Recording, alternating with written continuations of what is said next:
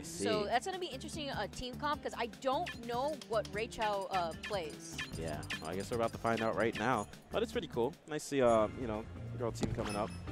Don't see too many of them, but it's pretty cool. I love the diversity in Smash nowadays. Like, it's pretty awesome. Definitely. Ooh. You know, speaking of diversity, I feel like it's definitely gotten so much better.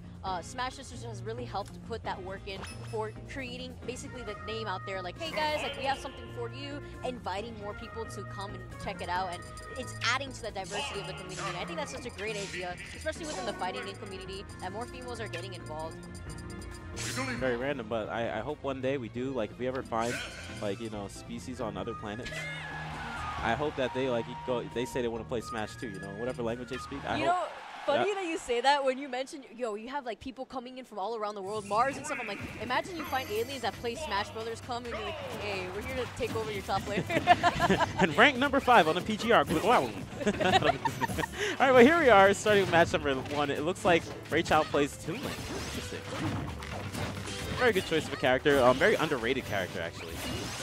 So, oh, and NAKAT going for the crazy edge guard off the stage already. So we're actually seeing Fox opt to go for Marth instead of Corrin, and I think it's really interesting because, as you know, of all people, Fox does play a lot of Marth with Falls. So it's going to be really interesting to see. Yeah. But I know the main reason that NAKAT goes Ness, that back throw is ridiculous. Also, Sheik has one of the best follow-up combos, so back throw or up throw into Ness's up air. Yeah, it's really good. But that back throw being able to KO without actually having to throw out an attack is really good. Yeah, I definitely feel like Ness's up air is a force not to reckon with. Nice fair. Wow, and they took a stock off both players already. This is looking really tough for Rachow and Fox. But maybe they'll be able to bring it back. Oh my Fox goodness. in a really scary position right now, and NAKAT just following Fox around. Back air. Possibly should be able to up B and recover, but has to watch out for Ness's PK That was thunder. so scary. That was a very scary situation, but Fox did play patient there, waited for the PK Thunder to finish. Playing very much on the edge, but I think it's still a good idea as long as you can avoid the back throw from Ness. I feel like he's going to look for it real soon. Well, unfortunately, Rachow misses the grab there. Oh my goodness.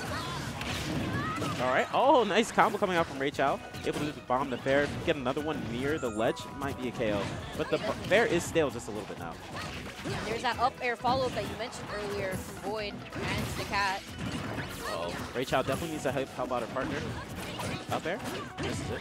So Rachel's kind of picking up on the whole team grab combo situation going on, so she was opting to air dodge instead. Ooh, that was actually very nice by Rachow, getting that tech and then doing the up B going outwards to possibly get the KO on this, but did not get the last hit with it. Back throw, it's going to be a KO. Have to watch out Toon Link too. Okay, good. Good choice to actually, I don't know. I was going to say good choice. Good choice of taking the stock. Yeah, good choice to take the stock, but right afterwards the Toon Link died, so now it's just going to be a 2v1. Great choice for Fox to opt to get that ledge invincibility, but be careful with that re-grab. Wow, that yo-yo is not going to hit the ledge there, and he was too close. Okay, and it looks like they're going to get some recovery. Oh, yeah. Okay, that is a thing most definitely. The whole recovering yourself from Sheik's up B. It's very rare that you see it because It takes so long. Yeah, it takes so long. You mainly see it after like 2 people get KO'd or after it's a 2v1. 2v1 situation. Yeah. But once it gets to that situation, that's where it's tough, and it's almost near impossible to actually close out back. that 2v1. Yeah, because you know you're constantly regenerating. Yeah, so like you have to be aggressive. You can't be defensive at all because they could just regenerate every single time. Will we see the same characters? I feel like we will. I guess Fox has been picking up Marth a lot. False plays Marth, or has been playing more Marth than Sheik nowadays. So I guess she also picked up Marth. Good choice. Go! All right, here we go. We're going back to Smashville. Oh my goodness, and that bouncing fish conversion from Ness's down throw, that was pretty interesting actually. Really great awareness. Oh my god. That up B almost hit. Oh my gosh, their combos are very on point right now. I can see why these guys often place top 8 at majors. CLG.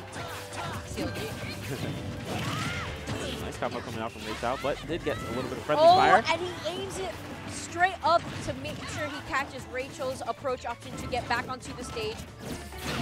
Wow. VoiD looking for that up air. There's not too much that she can do as a KO option.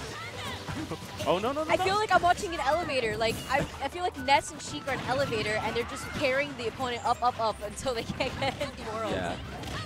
Oh, my goodness. These combos are crazy. Every time they get one grab on an opponent, it's usually like a trade between, like 5 times between each other. They need to just help out each other a little bit more. It seems like the VoiD and the Cat will hit the opponent away and then be able to look at these combos. I'm telling you, it looks like an elevator. They just keep elevating them. Oh my goodness. Elevate? Elevate? Maybe. But what you mentioned earlier, most definitely, I want to see Blue Team kind of concentrate more on their team synergy and trying to follow up from each other rather than Red Team splitting them up, because it seems like they're more at a disadvantage when they are split up like that. Oh my gosh, the back throw and the up air. Yes, they are in a huge disadvantage. So let's see this time around. Maybe they're going to figure out the combos. Oh, for example, right there, there was one-on-ones going on, so NAKAT wasn't able to follow up. So even if you're just doing one-on-ones, that makes it better so the combos aren't coming out so crazy from that. Ooh, Rachow keeping a lot of pressure on NAKAT. Looking for that up smash. Maybe if you do a charge up smash, you should be able to get the KO. Oh, and it looks like Fox is dead.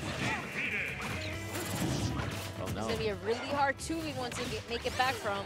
Yeah, those combos were next level on this match. This might actually be a 6-stock coming out from VoiD and Cat. So Rachow making it back to the stage. Really needs to watch out being above Ness specifically because of up air. Oh, nice. But then as I said that, being below Ness off stage is also not a good idea. Yeah, and it looks like VoiD and Cat do take that with a 6-stock on that one. But good stuff to them.